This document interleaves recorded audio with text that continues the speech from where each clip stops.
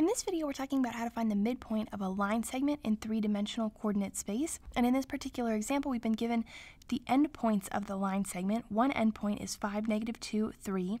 The other endpoint is 6, -7, 4. Remember that the formula that we're going to be using to find the midpoint of any line segment is this formula here, and this just gives the coordinate point of the midpoint. So to find the x value of the coordinate point that represents the midpoint, we just say x sub 1 plus x sub 2, and we divide that sum by 2. Same thing for the y and z values in the coordinate point that represents the midpoint. So all we need to do is take the endpoints of our line segment and go ahead and label them. This first point we'll call x sub 1, y sub 1, z sub 1, and it doesn't matter if you call this point x sub 1, y sub 1, z sub 1, or this point x sub 1, y sub 1, z sub 1, as long as we're consistent. So this will be x sub 1, y sub 1, z sub 1. This will be x sub 2, y sub 2, z sub 2. And it's helpful to label these so that you don't forget which point you're using as the ones and which point you're using as the twos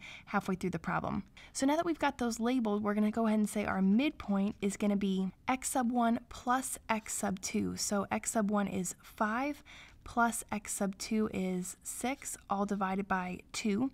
For y here, we're going to get y sub 1, -2, plus y sub 2, -7, all divided by 2. And then for the z value that represents the midpoint, we're going to say 3 plus 4, all divided by 2.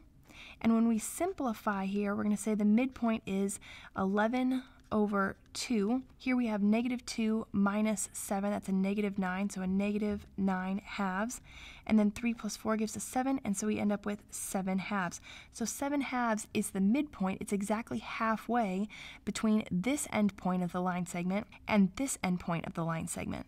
And when it comes to finding the midpoint of a line segment, again, this formula for the midpoint is going to work every time, regardless of what the endpoints are. The important thing is just to remember to be consistent and keep your x sub 1, y sub 1, z sub 1 values here, and your x sub 2, y sub 2, z sub 2 values here.